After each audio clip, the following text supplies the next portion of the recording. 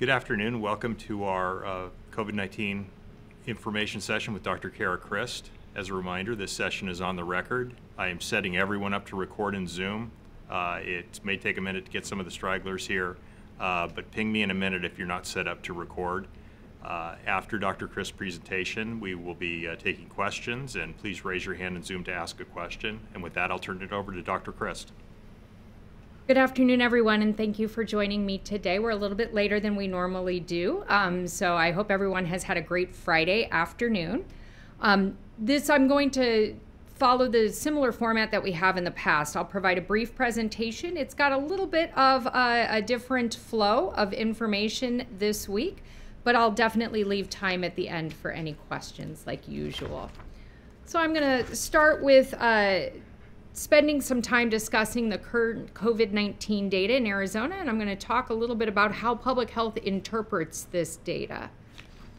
So you've seen our epidemiologic curve. This is where we plot cases on the day that we get that their samples are collected so that we can follow the trajectory of the pandemic. You can see that we've overlaid important mitigation strategies or events on top to see how they impact our pandemic and the number of cases that we have had. This is another look at the cases in Arizona over time. You can clearly see the two peaks in case counts, one in the summer of 2020 and the other in the winter of 2021. What you'll also notice here is an increase in the number of cases per week in Arizona in recent weeks. About 90% of these new cases this month are in those who are unvaccinated. Case numbers are one important component of disease surveillance for public health, but the severity of the disease, how sick it makes people, is another important metric that we monitor. For that, we use hospitalization data, which I'll share in a few slides. By now, hopefully all of you are familiar with our percent positivity chart. This one is a little different than the one that's on our website. It shows the total number of tests and how many are in unique individuals and how many are in or repeat tests in individuals that have already had a previous test. This is important as we tend to get into the part of the pandemic where we are. We use percent positivity, which shows the number or the percent of tests that are positive out of the total number of tests conducted. And we use this as a measure of community spread of a disease. However, we interpret this data very carefully because you have to have a context of the testing as you're going through. So a lot of you will remember during 2020 and in the early part of 2021, many Arizonans were going to get tested, not just because they felt sick, but also for routine monitoring purposes. Now that vaccines are widely available and more than half of Arizonans have chosen to be vaccinated, we expect that those who have been vaccinated will be less likely to continue with routine surveillance testing that they might have been participating in prior to becoming vaccinated. In addition, we have other forms of testing coming onto the market, including over-the-counter testing. These testing numbers are not necessarily reflected in the numbers that we have in the total number of tests performed in Arizona. So that's going to change how much testing there is in the community. We expect that moving forward, that people who are symptomatic are going to be tested in greater proportion to those that are asymptomatic. Which can increase the percent positivity because you'll have more people with symptoms who are going to have a positive result. Regardless, though, we know by the case numbers that COVID-19 cases are increasing in Arizona, which is why it's so important to get vaccinated if you haven't already been vaccinated. We continue to monitor hospital data through a variety of different sources. So this graph shows the number of inpatient beds in Arizona and the total number being utilized, and then those being utilized by COVID patients. So if you look, the light gray at the very top are available beds. The dark gray are beds that are in use by non-COVID patients, and the red is the number of beds used by COVID patients. You can see that at the peak of our winter surge, COVID-19 patients accounted for approximately 50 to 60% of all of the hospital beds in use, or actually of all of the beds that were available. As vaccinations proceeded, you can see that we saw a dramatic drop in the number and percent of beds that were being utilized by COVID-19 patients. And over the last few months, we've ranged to about 6 to 8% of the beds being utilized by COVID patients. The total number of beds in use has remained relatively stable throughout. Currently, we are starting to see an increase in the percent and number of inpatient beds being used, with about 9 to 10% of the beds being used by COVID-19 patients. And we are seeing a similar trend in our intensive care unit, or our ICU beds. When you take a look, you can see that at the peak of our winter surge, the COVID-19 patients accounted for about 50 to 65% of all ICU beds. And again, we see that dramatic drop when vaccinations started to become common. You can see that over the last few months, COVID-positive patients utilized about 8 to 9% of the overall capacity, and all beds, again, remained at approximately a relatively stable capacity. You can see that we are seeing an increase over the last week or so in our ICU beds being utilized by COVID patients, currently accounting for about 10 to 14% of the ICU beds. The department uses syndromic surveillance to assess hospital usage and how much of the capacity at a hospital is being utilized for syndromes that are very similar to COVID-like illness. This was determined to be a very sensitive predictor for increases and decreases in hospital usage. You can see that over the past couple of months, hospital usage has been relatively stable per syndromic surveillance, but we are seeing a slight uptick in the percent of hospitalizations that are due to COVID-like illness.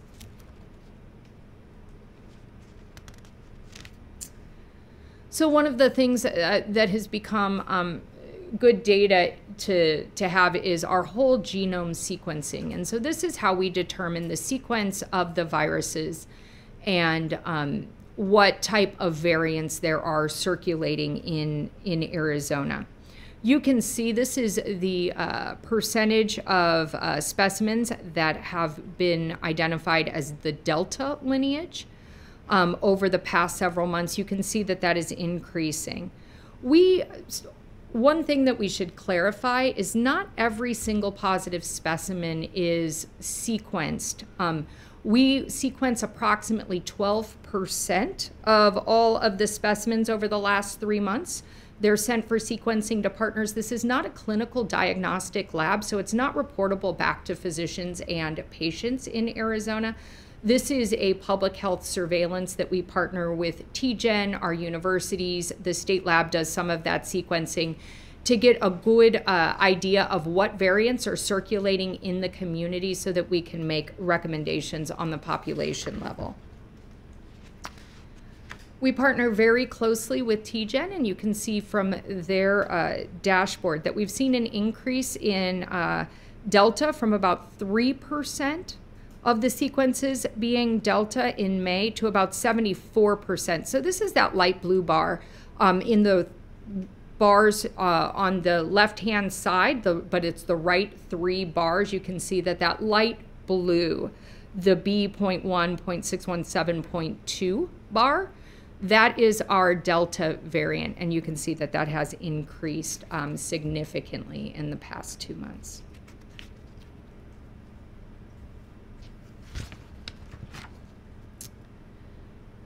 So we are seeing in the last several months that the main driver for the increase in COVID-19 cases is largely individuals who are not fully vaccinated. So the red line is cases in those that are not fully vaccinated, and you can see that the gray line is those that are fully vaccinated. That percentage has been decreasing as you look over the past couple of months as more fully vaccinated are. However, even in July, 90% of the cases have been in people who were not fully vaccinated. When you look at the deaths since March, approximately 98% of the deaths have been in individuals that are not fully vaccinated. And when we look at our hospitalizations that are not fully vaccinated since March, it accounts for about 94% of the hospitalizations are in individuals who are not fully vaccinated in Arizona. And again, this just shows the number of, or the percent of cases that are fully vaccinated versus the percent of cases that are not fully vaccinated. And the majority of individuals who are coming down with COVID-19 in the past few months are not fully vaccinated. I'm going to go through a couple of COVID-19 vaccine updates. So to date, 6.7 million doses of COVID-19 vaccine have been administered to 3.6 million unique individuals. We've got 3.3 million who are fully vaccinated. Over 51% of Arizona's total population has received at least one dose of vaccine, and 46% of the population has been fully vaccinated. When you look at the percentage of individuals who are eligible to be vaccinated in Arizona, so that is any individual who is 12 years old or older, 57% of the eligible Arizonans have been received at least one dose. And vaccine coverage among our most vulnerable populations, so our 65 and older, is high in Arizona. Nearly 90% of those individuals have received at least one dose of vaccine.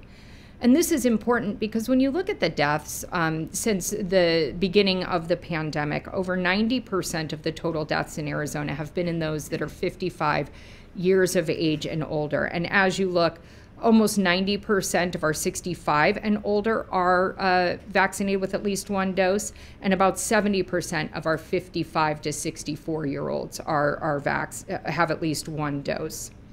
As of this week, nearly 32% of 12 to 17-year-olds have been vaccinated with at least one dose of vaccine. And as we head back to school, we urge all of those who are eligible, including students 12 and older, to get vaccinated. If you are still looking to find a vaccine site, we have over 1,600 provider sites that have received vaccine supplies, including 300 locations that are currently offering Pfizer. And that's important because Pfizer is the vaccine that is available for those 12 and older. We also currently have over 1,000 retail pharmacies that are offering neighborhood vaccinations. And so you can find them at almost all pharmacies statewide to get vaccinated. On the right, you'll see our ADHS Find Vaccine app. It's been updated with a feature to search by vaccine type so that families who are interested in finding Pfizer for those that are between 12 and 17 years old can easily do that. This Saturday, we'll be partnering with the One Community Initiative on a vaccination and backpack drive. It includes a backpack drive with backpacks and school supplies available for families who receive a vaccination at South Mountain Community College. You'll also see that we have a Sunday event in partnership with the Diocese of Phoenix, and the team has pulled together additional educational resources for faith-based leaders who are interested and greatly supportive of vaccine safety and encouraging their congregations to get vaccinated. And we've been partnering with the Equality Health Foundation, which is one of 13 providers that can operate under state contract to provide pop-up clinics. And so you'll find a number of community-based vaccination sites in partnership with them. We've got a couple of reminders to our stakeholders. We do have provider communications available, so we, in working with stakeholders, we've identified that one of the most trusted sources for patients is hearing from healthcare providers, their personal doctors or healthcare providers. We have developed tools in both English and Spanish that can support our Arizona healthcare providers in communicating with patients about COVID-19 vaccines. So this includes frequently asked questions, how to address misinformation about vaccine, giving information to your patient about what to expect after getting a vaccine or at their vaccine appointment. These can be found on our website. We do have the links in the document, but they are on our website at azhealth.gov. We've also developed educational materials for youth and families. We know that parents have a lot of questions about getting their young ones vaccinated. There are toolkits and messaging if you are interested in working with doing outreach or working with populations that may serve youth and their families. And again, that can be found on our website at azhealth.gov. So just as a reminder of the key points, and then I'll turn it over for questions. 98% of COVID-19 deaths since March have been in those that are not fully vaccinated, and 94% of the hospitalizations are in those that are not fully vaccinated. Vaccine is highly effective in preventing these bad outcomes. We want every Arizonan who is eligible to get vaccinated so that we can avoid hospitalizations and deaths due to COVID. And for anybody that's looking to find a safe, free, and effective vaccine near them, you can go to azhealth.gov/find-vaccine. Thanks. Okay, Director. Our first question is from Howard Fisher, if I can figure this out. Yes. There we go. Well, I've missed us the last couple of weeks. It's been awful. So I have three basic questions. Yeah. In May, about 95% of folks were who got the COVID were unvaccinated. It dropped to 92 in June and like 90% this month. What's going on there? Are there just more breakthrough cases, or is the vaccine less effective against COVID, or what's happening there? So I think it's a combination of things, Howie, and that's a great question. So if you think we know that no vaccine is 100%, right? Nothing is perfect. So we do know that people who have been vaccinated can come down with COVID-19. However, their outcomes are going to be less severe. There's less of a chance that they'll be hospitalized or die due to COVID-19. What we are also seeing, though, we're seeing an increase in the number of vaccinated individuals. So that makes our pool a little bit higher for people who could potentially get COVID as a breakthrough case. But we're also seeing higher community transmission. So that's more opportunities for somebody to come into contact with COVID-19. And so we think it's a combination of a number of things that are bringing that percentage down. Okay, second question. You mentioned that of the people who are eligible, we take out the 12 and under, we are at like 57%. At the risk of putting a value judgment on it, that sucks. What are we doing wrong here why are we getting more people vaccinated? We seem to be among the lower tier of states. We hate Missouri, but we sure aren't one of the more populated states. What are we doing wrong? So I think that there's a lot of misinformation out there about the vaccines, and we've been working on a couple of initiatives here. We'll be issuing a number of social media short films addressing directly some of the misinformation that's out there about the vaccines and clearing that up. There's also a lot of fear about the vaccines. And so, really trying to get people who are trusted communicators in the community, healthcare providers, community leaders, to talk about their experience with the vaccine, answer any questions, encourage those individuals to get vaccinated.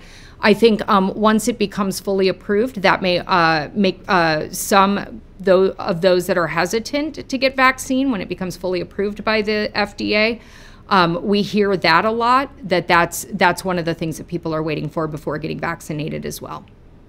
Okay. Finally, you mentioned the higher community transmission rate when you were answering the earlier question.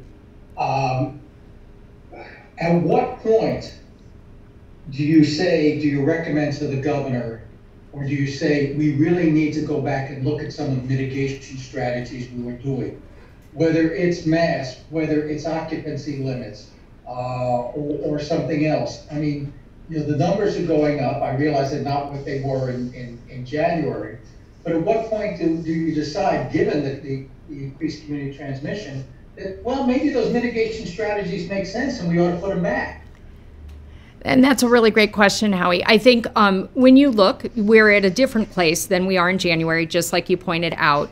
We do have the vaccine that's going to provide a level of protection. Our public health recommendations have not changed. So if you are unvaccinated, we recommend that you wear a mask whenever you are with people that you don't live with.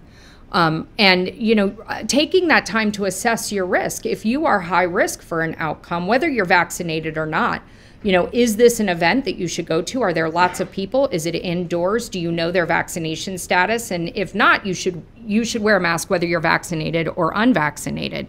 So really taking a look at that risk. I think with the availability of vaccination and how effective it is at preventing hospitalizations and deaths, we might see an increase in hospitalizations and deaths, but we're not anticipating the same levels that we saw back in the winter. We continue to monitor, but we didn't put additional mitigation strategies back in the winter. So I would imagine that our recommendation is go get vaccinated and be fully vaccinated as quickly as possible. Okay, well, I appreciate your optimism there, but we're going to have to talk every week or two and see where those numbers go. Thank you. Thanks, Howie. I appreciate it. Peter Seymour. Hang on, Peter. Hi, There Peter. we go. Sorry, I have One a more frog time. in my throat. Peter, I'm having some problems. There you go. There we go. Can you hear me okay? Yes. Very good. Good afternoon. So, any updates you're hearing from pharmaceutical companies or federal officials or anyone else as to when all kids can get the vaccines? I know it's 12 and under, they can't touch them yet, restrictions, so on and so forth. So we haven't heard a newly updated date. Initially, they had told us that it might be approved around September 2nd. Now we're hearing like late fall, maybe early winter. But we continue to work with those partners. I am very eager for 12 and under to get vaccinated because I have 2 that are in that age category. So as soon as we find out, we'll let everybody know because we want to get as many people vaccinated as quickly as possible. Would that be for all brands? I've heard the Pfizer was the September 2nd. I think the general late fall, early winter is the Moderna and Pfizer. Gotcha. And then you show us numbers that the younger people, younger adults, and even closer to middle-aged adults are the ones getting the sickest. Why are they avoiding the vaccine? Is it because they think they're invincible? What are you seeing and hearing anecdotally? I think it's a combination of both. Or a number of things when you look at it. So I think yes, they're looking at the outcomes. They're looking at that younger age group tends to be asymptomatic or not have quite as severe outcomes. And so they don't feel that they need to get vaccinated. There's also all the misinformation. We get a lot of the questions about, will it affect my ability to have a baby? That would be an age group that might impact. It does not impact your ability to have a baby, just to clarify that. But what we need that group to understand is, yes, we are seeing more severe outcomes, and COVID is predictably unpredictable. And you might be the 99% that it turns out okay, and you don't have long hauler symptoms, but you might be one of the 1% that it doesn't turn out okay, and you don't know which group you're in until you get COVID. I have friends of mine that have gotten COVID and have been very, very sick, and these are healthy young individuals. So we would recommend everyone get vaccinated because we don't know how it's going to impact you, but you also don't know how it's going to impact others who may get it. And those individuals may be loved ones who are at high risk, like older relatives, grandparents, grandfathers. So you want to make sure that not only are you protecting yourself with the vaccine, but you're protecting others with it as well. KTAR interviewed somebody yesterday, a widower actually, who you might have heard the story. Mm-hmm. Do you think the horror stories are starting to get to people to get their vaccines? So yeah, that story brought a tear to my eye. It's unfortunate that. That we lose people to COVID, especially when there is a highly effective vaccine. And I'm I'm heartbroken for him, but I'm proud of him for making that decision to go get vaccinated based on his personal experience, and then speaking out to encourage others, because I can't even imagine that loss. It was tough. Yeah. Very difficult to hear for sure. Thank you for your time. I accidentally lowered the hand of a 15 representative. Is it Danelle Gallardo? Sorry about that. You should be unmuted. Actually, it's Mark Phillips. Oh, surprise. Hi. Hi, Doc. How are you? I have two questions I want to ask you. Yeah. And I want to make sure, since I don't follow this as closely as my colleagues here. But as I understand it, the breakthrough rate has jumped from June to July from 5 to 10%. So when people who you are targeting, who are folks that for one reason or another don't want the vaccine, they don't believe in it, or they are afraid of it, whatever. How hard is it now in your sales pitch to them when they hear the fact that, well, 1 in 10 people who have been vaccinated can get infected? How difficult does that make the sales pitch? That's my first one. That's a great question. And it does make the sales pitch hard.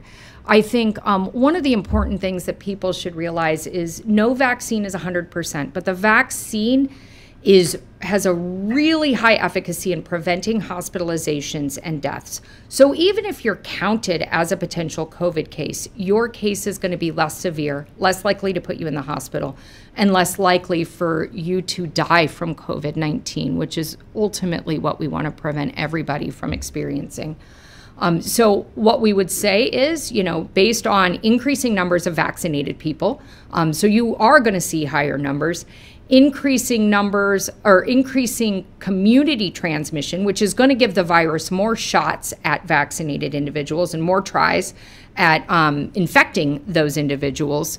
That can increase, but the efficacy of the vaccine in preventing hospitalization and death is one of the main reasons you should get vaccinated. Okay, now my follow-up question. Yeah. The state's mitigation strategy is, if I understand, get vaccinated. The governor's been pretty clear. There's not going to be a mask mandate, vaccine passports, that sort of thing. Mm-hmm. So my question is, if the state's why is the priority, if we're still in the midst of a pandemic, that we basically appease the very people who are not taking the health concerns serious enough? Why are we doing more for them than for other folks who basically want to be saved? I think that there's a lot of steps that people can take, and our public health guidance and recommendations have not changed. They have remained constant. Vaccination is the most effective means we have of preventing transmission. What we would recommend, though, is unvaccinated individuals should wear a mask when they are out. That hasn't changed. We want people who are unvaccinated. We know Delta's out there. We know that it's more contagious. People should wear a mask when they are out. High-risk individuals who may be vaccinated but may have a high risk for a severe outcome, those individuals should consider wearing a mask when they're out as well, because we know we've got increased community transmission. And always, we always recommend hand washing, staying home when you're sick, but these are things that people have to take on their own. And so I don't know that we're accommodating one group or another. Everybody needs to take the steps that they feel comfortable in preventing COVID-19, but the best step that anybody can take is getting vaccinated. Okay, thank you. Thank you. Christina Duran. Hello. Hi, Dr. Christ. Thank you. So my question is, we're going into a school year with rising cases, prevalence of a Delta variant, and schools unable to mandate masks. So I want to know the likelihood of a larger outbreak, and then the possibility of those outbreaks then affecting community transmission. And that's a really good question. As we look at, anytime we look at bringing large groups of individuals back together, especially indoors, we could see an increase in the number of cases. And that could go into the community. The best thing that parents can do is to get vaccinated if you have children under the age of 12. And our school guidance recommends that all unvaccinated individuals, which in this case includes children 12 or under 12, wear a mask when they're indoors at school. You know, as a parent, I've got 3 kids, and I know a lot of you have heard this.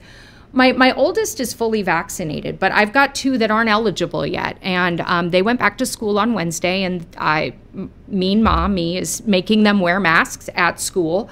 From what I can tell, it sounds like a lot of their friends are wearing masks as well. So kudos to the parents who are, you know, making their children wear the masks.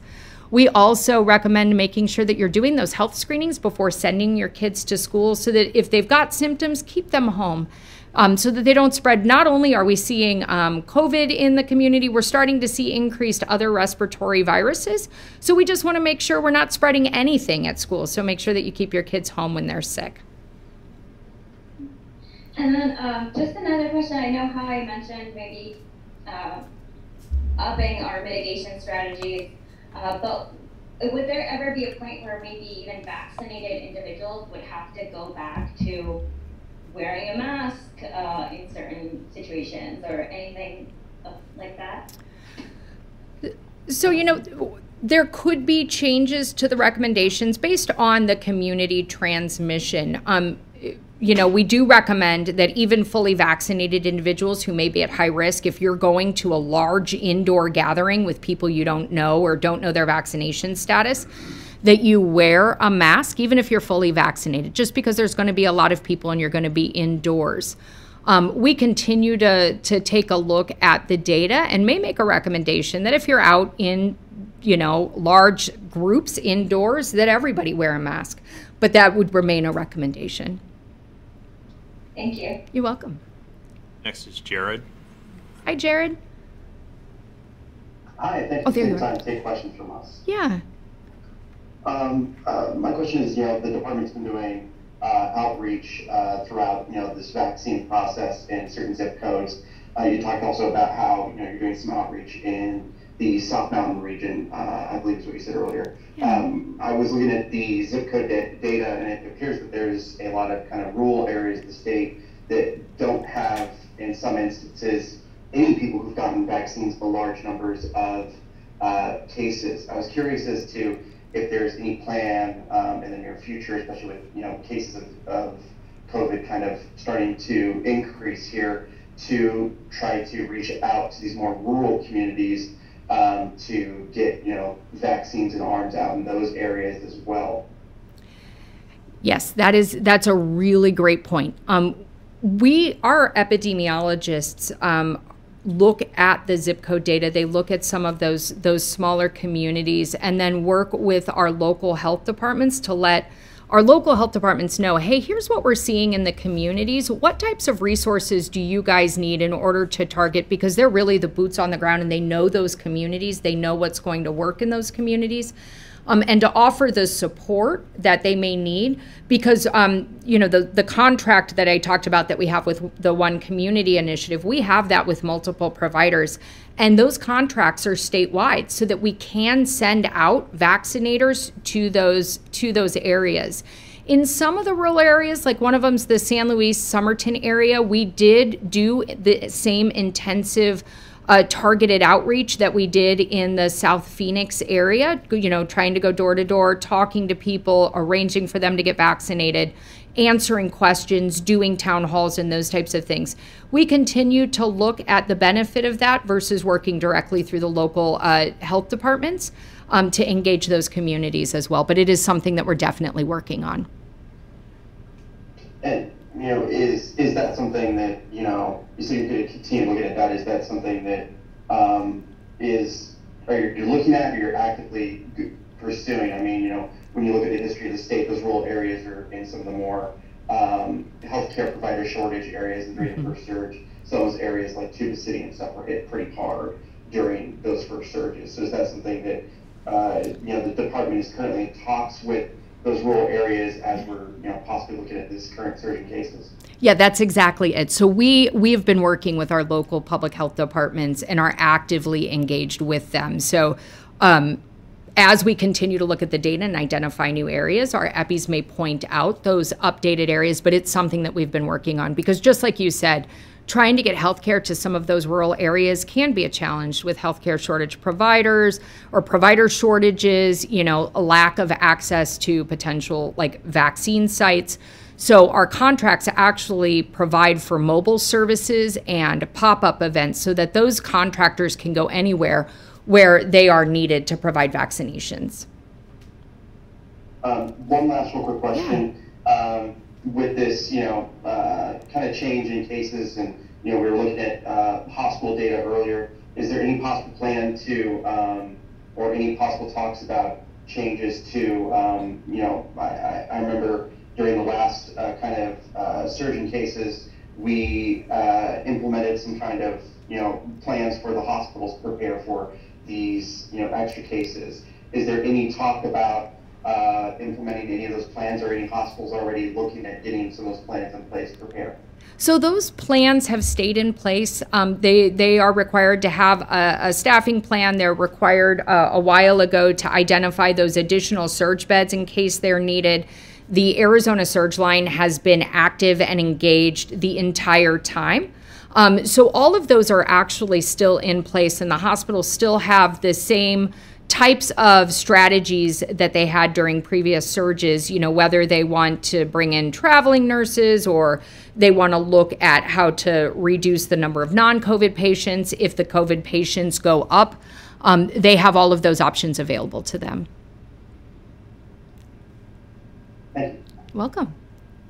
Next, we've got AZ Family. Hey there, it's actually Brianna Whitney. Hi, Dr. Hey, Christ. How are you? Thank you so much. Good, how are you? I'm good. I have two questions. One's COVID and one isn't. So I'm going to start with the COVID one. I know you've said in this press conference and when we were talking earlier this week, quite a bit about sending your kids to school with masks who are not eligible for the vaccine yet. But we did have the governor today tweeting more about his, anti-mask mandate for schools. Do you feel like the two of you are on different pages on this aspect moving forward for the school year in terms of kids wearing masks in certain situations? I think the governor he follows the public health guidance.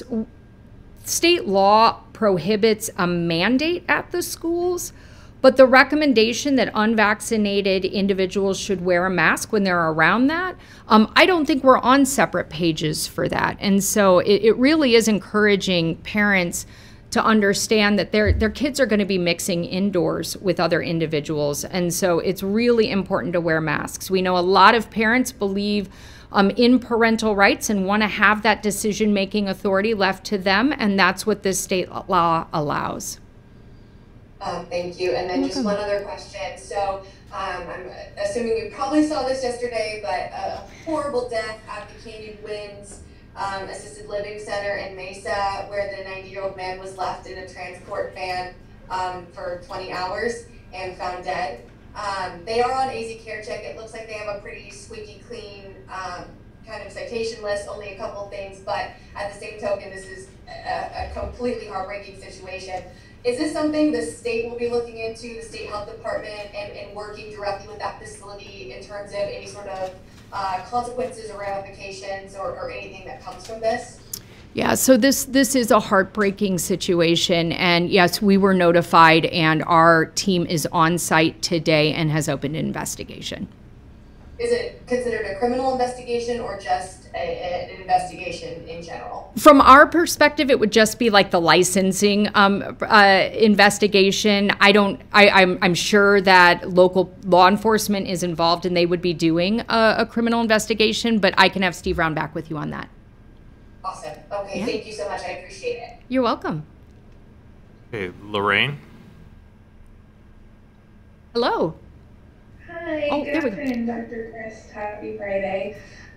Yeah, I wanted to piggyback off the question that Brianna had just asked, just in regards to you and the governor's office being on the same page. I know that a spokesperson for the governor's office did say last week that the language and the legislation that has been passed earlier this year about what schools are able to do when it comes to mitigation efforts is specific to schools, and I think, quote, they said it's not the same as general public health guidelines. So I know, Superintendent Kathy Hoffman has herself said that she feels like schools are being unfairly singled out here when it comes to this public health guidance. I know you just kind of touched on this a little bit, but could you talk a little bit more about the position of ADHS specifically, and kind of the messaging from the governor's office that it is not the same thing, or and just kind of that the guidance and mitigation measures for schools are not the same. I was just hoping you could expound a little bit more on that. Yeah, absolutely. So I think there's been some confusion on, what was said was state law versus the public health guidance. And I think that's what the governor's office was trying to convey. All of us believe that the best place for our children is in school. School offers a lot of benefits, and public health strongly believes that kids should be in school, and that's what we're working towards. That new law that was passed at the end of June prohibits schools from utilizing vaccination status or the use of masks for providing in-person services. And so what schools can't do is make a blanket recommendation that all unvaccinated individuals need to quarantine. But that's not how public health works, and public health guidance has remained unchanged.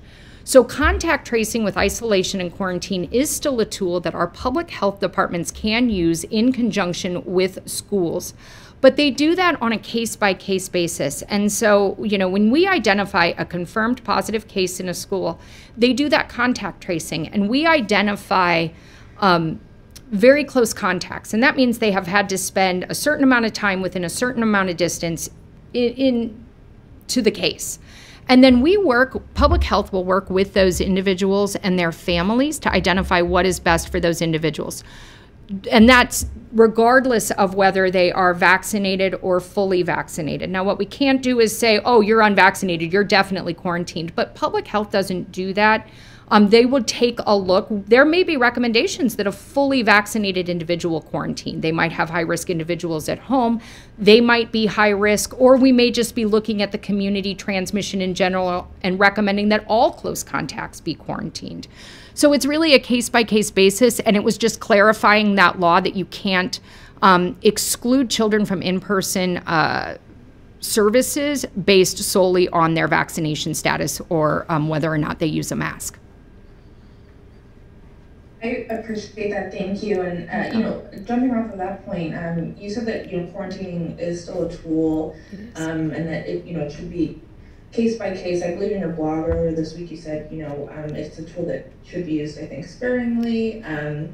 But we know, I think, following the governor's office's letter to two Arizona school districts last week, that at least one district did decide to update their mitigation measures when it comes to quarantining, and specifically is going to make quarantining optional for students who aren't exhibiting symptoms. I'm curious, does the department's guidance on best practices when it comes to utilizing, quarantining in the event that, some school districts start to see increased spread of COVID-19 in their school communities? I believe we're starting to see some of that in some school districts in Maricopa County. So yeah, I'm curious if and when the department might kind of update that guidance, or if that messaging will change depending on how the community spread starts to look in school districts as the school year gets going.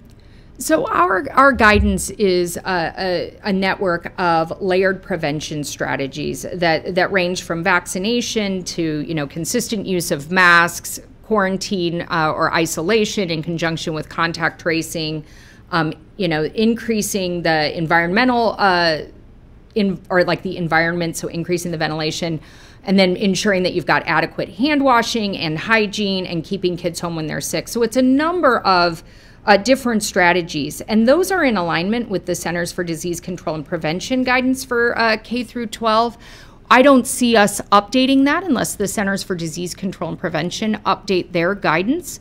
The recommendation clearly, when you look at CDC and when you look at our guidance, everyone feels that the best place for our students is in schools. So even if a school is unable to implement all of the mitigation strategies, that's not a reason to not have in-person learning.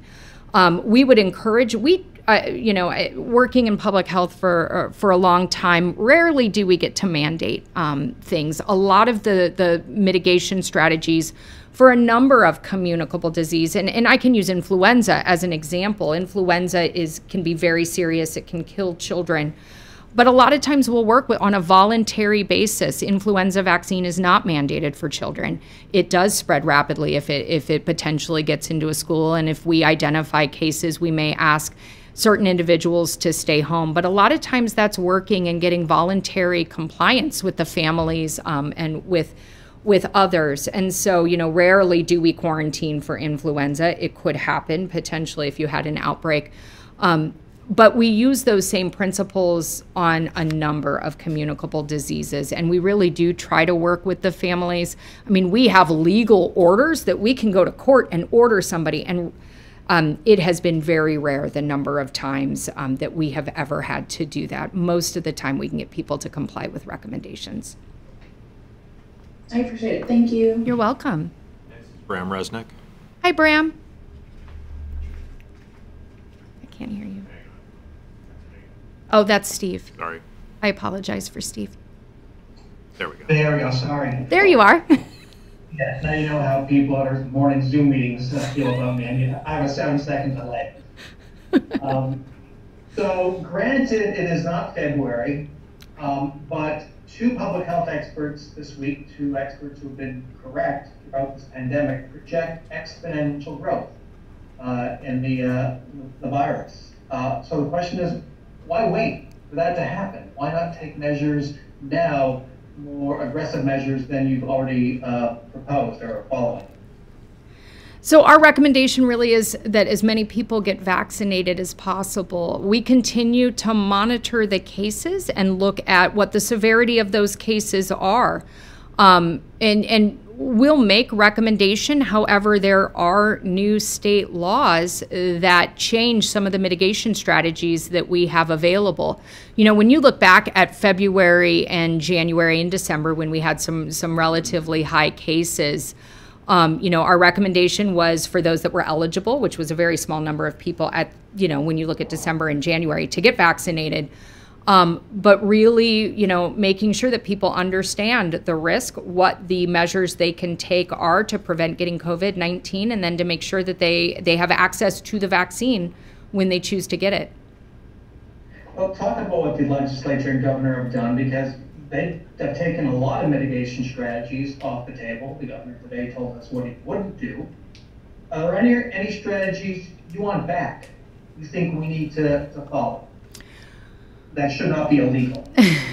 Not as mandates. I think in public health we work with a lot of recommendations that can keep people healthy. People determine what their acceptable level of risk are. I joke because I'll never be caught in a car without a seatbelt. It makes me feel uncomfortable. But I'm going to be the one that eats the raw cookie dough out of the bowl. That's an acceptable risk to me. I got vaccinated as soon as I was eligible because that was not a acceptable risk, and I make my children wear masks because they're unvaccinated. So I think, we continue to keep our public health guidance the same. Rarely do we have the authority, except in public health emergencies and stuff, to potentially issue mandates. So I would just encourage everybody to follow the public health guidance. It works. We know that it works, and get vaccinated as soon as possible. So you're comfortable with all these new laws that were enacted to limit mitigation strategies? Yes or no? It doesn't inhibit our ability to make recommendation and guidance, which is normally what we do in public health. And so, I would say that would be a great question for the legislature and its members. It's a question for you. Does it limit your ability? As what the legislature and governor done, limit your ability to fight this pandemic? I think we're in such a different point. I don't know that we need those mandates. You watch what happens in other states, and a lot of the states are experiencing the same thing that we are, whether they have mask mandates or not. And so, I think we did have local mandates here. The people that were going to wear masks wore masks, and the people that weren't didn't wear masks. And so, you have to have the ability to be able to enforce that, which we did in our jurisdiction, but it wasn't necessarily enforced. So I don't really know how much those mandates really helped, because it really was left to the people that were going to do it, were going to do it. Last question, if I can, and sort of thinking outside the box. Much of what we've heard about the solutions here is get a shot. That's been a recommendation for a while. It's not working with a lot of people. In an interesting conversation yesterday with two public health experts, they say one of the biggest obstacles is people don't want to take time off work, unpaid time off, to go get a shot, or to be sick, because some people get sick after a shot, or to care for a child, after they get a shot. What can the governor's office do to work with business to help make that paid time off happen? And that's a great question. I think, we've been encouraging employers to provide time off after people get a shot, because you are exactly right. People can have side effects, and they can feel like they've got the flu or flu-like symptoms for a day or two after they get the vaccine, and having to take care of children. If they get a fever and can't go to school or childcare, can be an issue. And so that is an issue that we've brought up. Working to get paid time off that's a challenge. And so trying to partner with some of those individuals to encourage that is something that we'll continue to work on. Do you blame people who aren't getting shots for this new spike? I don't place blame. I think that there's a lot of hesitancy out there. I think that there's a lot of misinformation that scares people about getting the shot. I hate to see the numbers increasing when there is a tool out there that would prevent people from having to get sick and having to suffer through this.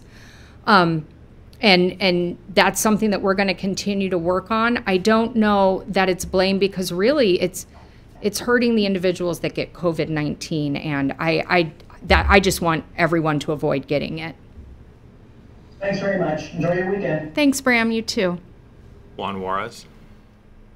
Hello. Hey, Doctor. Nice to see you again. It's been a while for me. How are you? Great, thank you. So I wanted to ask you a couple of things, and one just came to my mind before the other questions that I wanted to do. Okay. But right now, I was looking at your page. It's got about 1,400 cases reported today.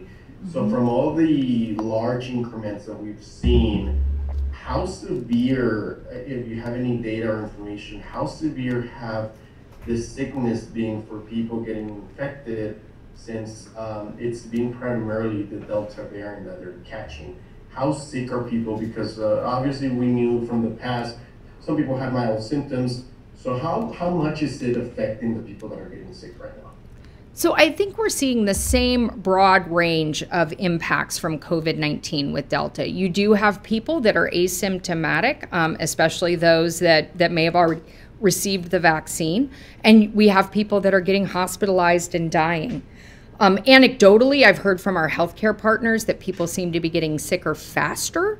And I don't have a lot of great data on that. The data that I have, shows that we're starting to see a slight increase in hospitalization usage, which indicates that, that based compared to a couple of weeks ago, we are having people with more severe disease.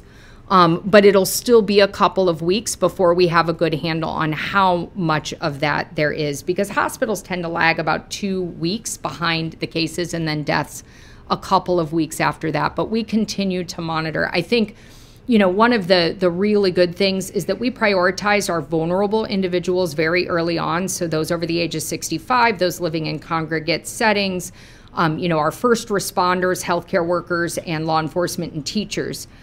We had really good uptake at the beginning, and like I showed, almost 90% of those over 65 and above, which account for the majority of the deaths and have accounted for the majority of the hospitalizations. That's going to decrease the outcome in those individuals. So we're carefully watching to see how this if it continues to be an increase, what that looks like for severity. You're saying people are getting sicker faster, and it is seen that it is affecting them more than before? That's anecdotal, what I've heard from the healthcare partners. We don't have any data to show that. All I have is the hospitalization data, which right now is showing a slight increase in usage, but nothing compared to the winter that we saw. So it's a little early right now to talk about the severity that we're seeing.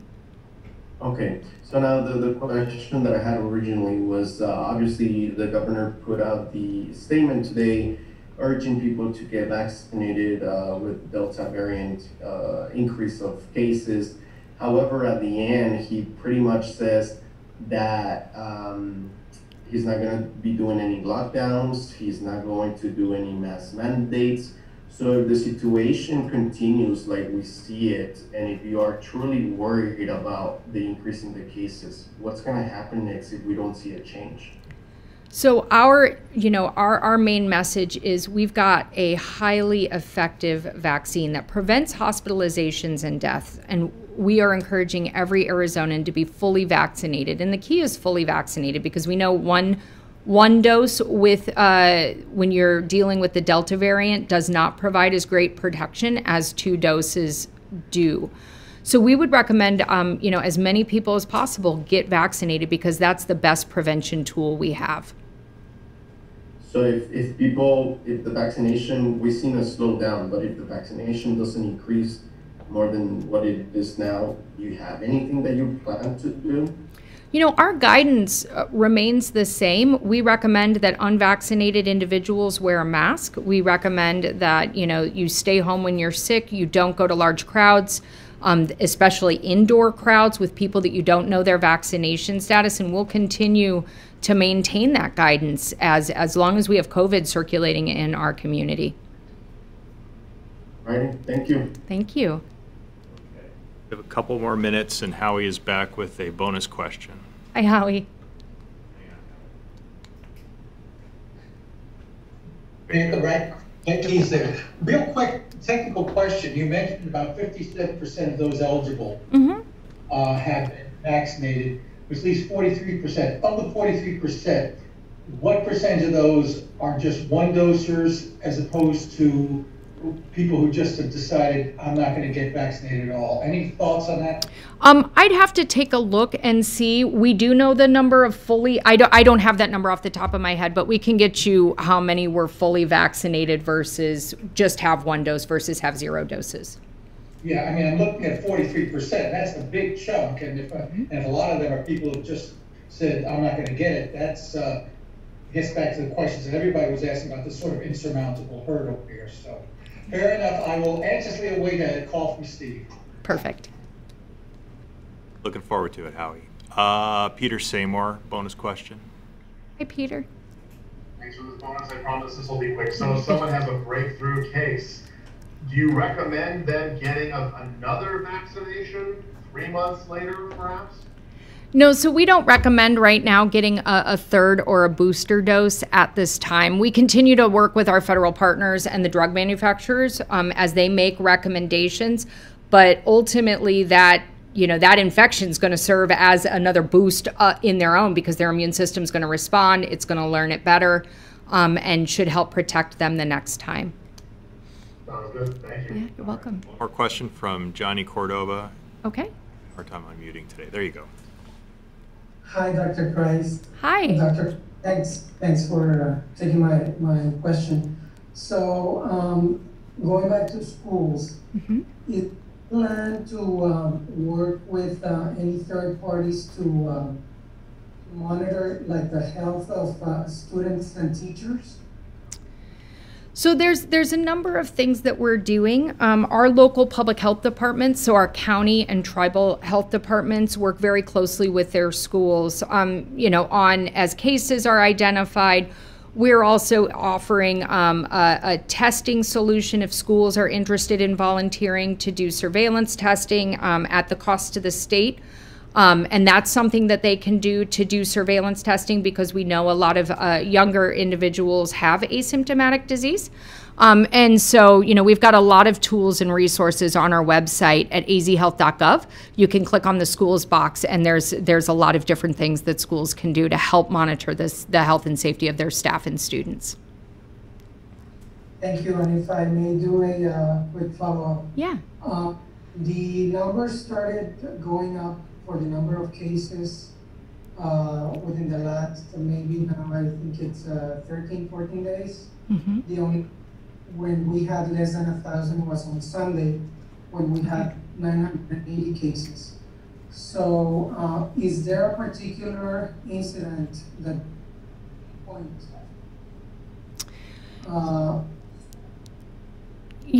I don't know that there's one specific incident or event that we're looking at as a potential cause for the increase. I think that, as we get Delta in the community, and it's been in our community for a little bit, it's much more contagious, can spread to more people more easily, and we think that the increase in cases is just that establishing itself as the predominant strain in Arizona, and so that's why we're seeing the increases.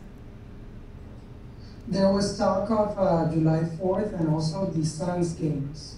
Would you say events help maybe to spike the number of cases? And do you foresee that they're going to be now going down? We'd have to take a look. It's hard to tell and pinpoint to some of those events. Definitely, whenever you get people together in large groups, especially indoors, you do increase the risk of transmission. And so that could be. And if it was due to events, then hopefully we would see a decrease. But given what we're seeing with the Delta variant,